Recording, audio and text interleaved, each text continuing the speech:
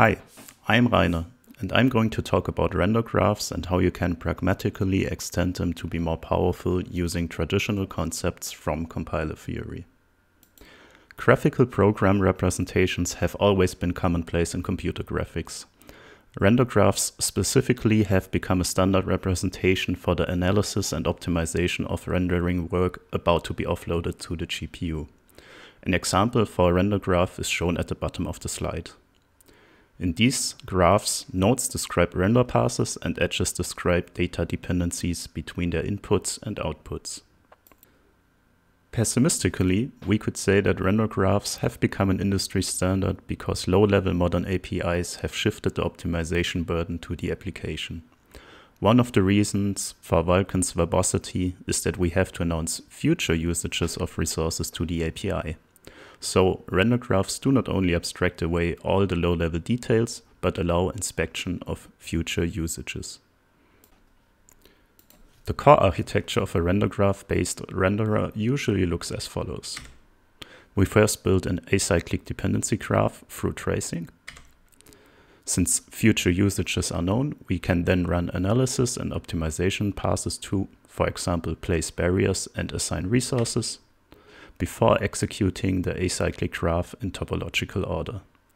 However, the render graph construction happens frequently, such as every frame, therefore preventing any powerful analysis and optimization that may take several milliseconds to execute. To be more precise, such powerful optimizations, for example, include the removal of unused inputs and outputs of shaders in our render passes. This would require an analysis on the instruction level between multiple shaders and API calls, followed by a shader recompilation.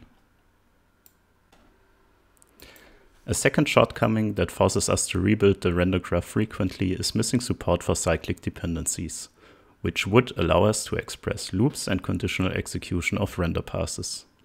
This is a surprising limitation since cyclic dependencies are quite common in computer graphics. They are part of the render loop, temporary projection, and recursive algorithms such as ray tracing and iterative denoisers. As a result, developers hide resources and dependencies for these passes outside of the render graph or support them through ad hoc solutions. And this will be the focus of our talk. We present a pragmatic extension of render graphs to a compiler intermediate representation that allows cyclic dependencies and instruction level planning.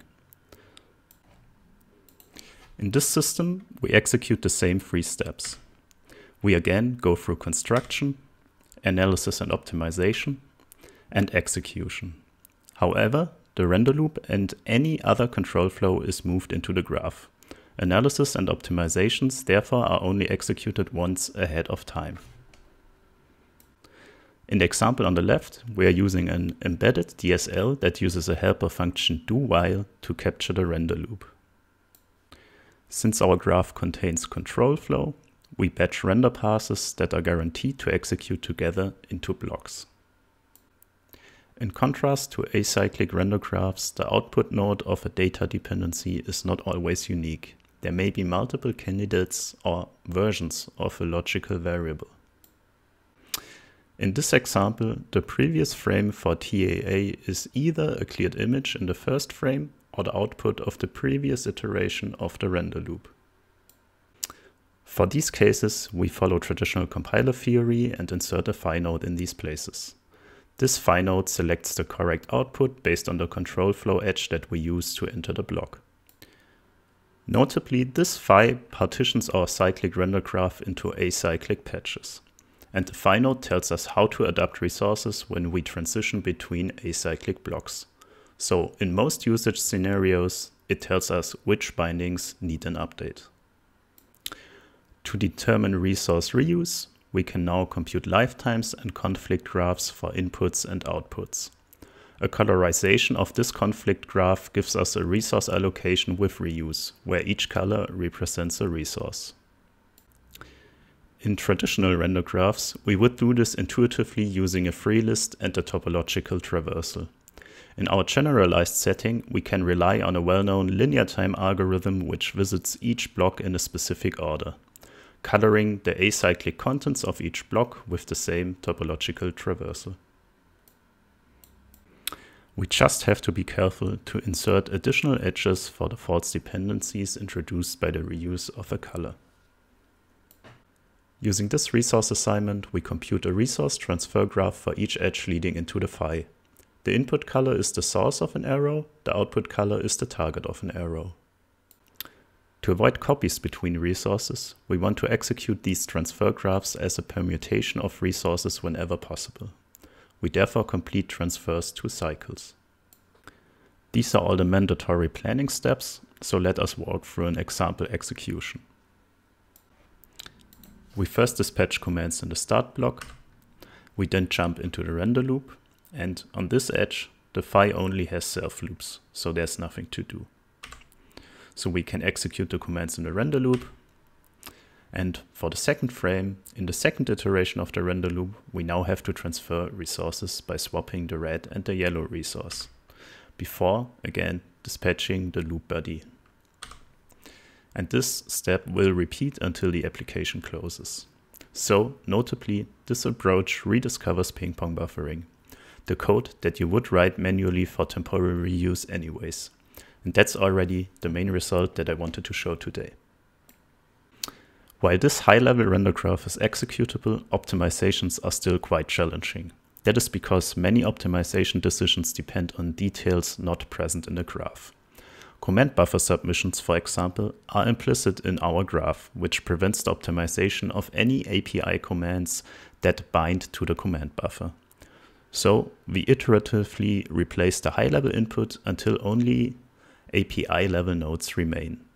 In this example, we first unfold an opaque SVGF denoiser path to an iterative shader dispatch,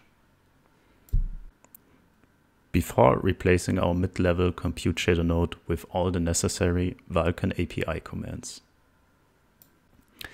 Our representation is general enough to represent SPIR-V in almost a one-to-one mapping.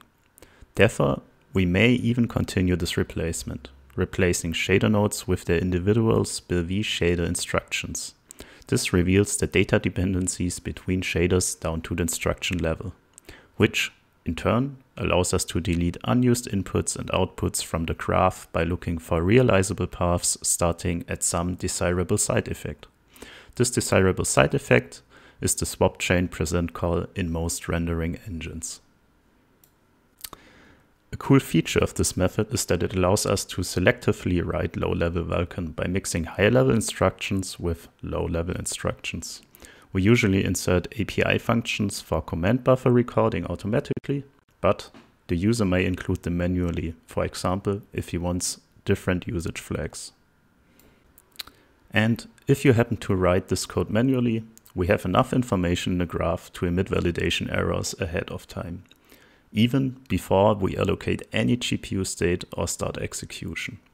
In this example, we forgot to enter command buffer recording before submission.